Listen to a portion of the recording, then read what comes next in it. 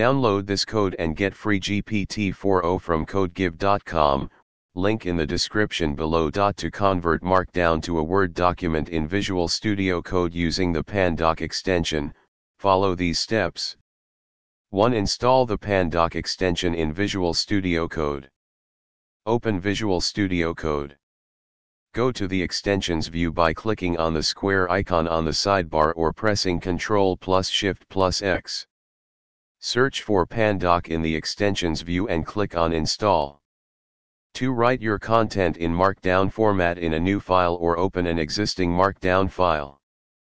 3. To convert the Markdown file to a Word document, you can use the pandoc extension directly in Visual Studio Code.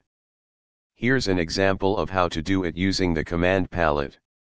Open the command palette by pressing ctrl+shift+p. Type pandoc, export document and select it.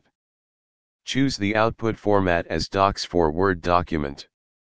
Select the output directory where you want to save the converted Word document.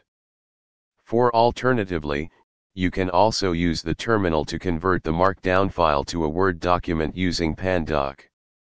Here is an example command.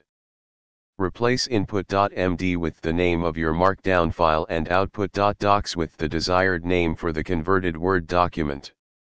5. After running the command, you should see the converted Word document in the specified output directory. By following these steps, you can easily convert Markdown files to Word documents using the pandoc extension in Visual Studio Code.